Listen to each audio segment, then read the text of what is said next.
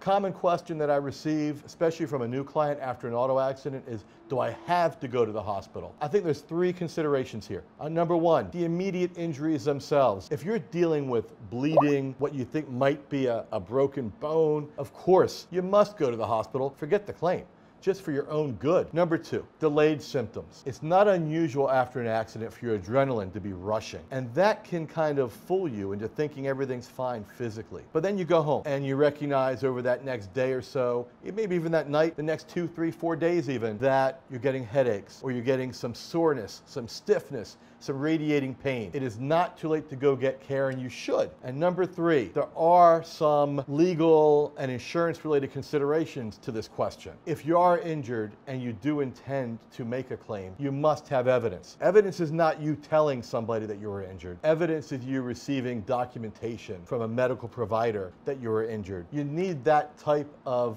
medical record in order to pursue a claim.